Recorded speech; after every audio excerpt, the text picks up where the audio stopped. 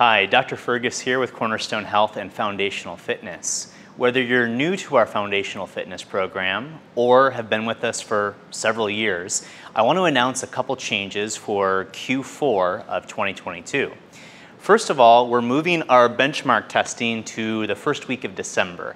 So this testing we do 4 times a year typically, just to mark where you're at with full body strength and conditioning, and then we're able to look at that and modify programming for the whole group to make sure everyone's progressing. Well, this last round in Q3, I got a chance to step in and observe all of our classes and look at a lot of our new clients coming in. And I've highlighted some areas that we want everybody to improve on. So I'm going to be changing the programming for September, October, and November to address what I saw initially, and then we'll test these benchmarks out the first week of December. So our new focus for Q4 of 2022 is a few areas that everyone did really well with, which was glute strength. Some overhead push movements looked really good. The ability to do sled pushes and carries was excellent, but there were also a few weak areas across the board.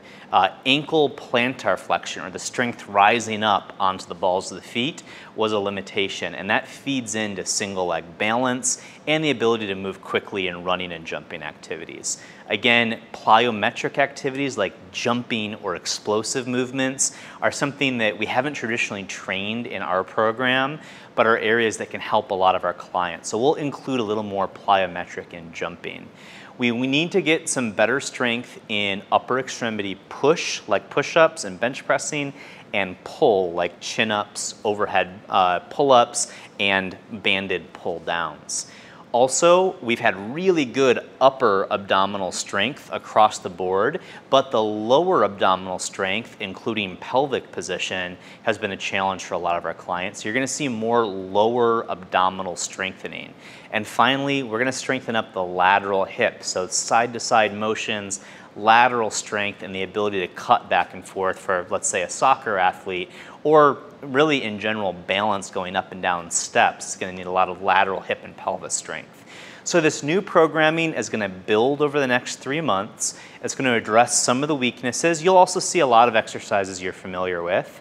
And then early December, we'll test benchmarks and go from there. Thanks for staying with us. I'm really excited for this quarter of training.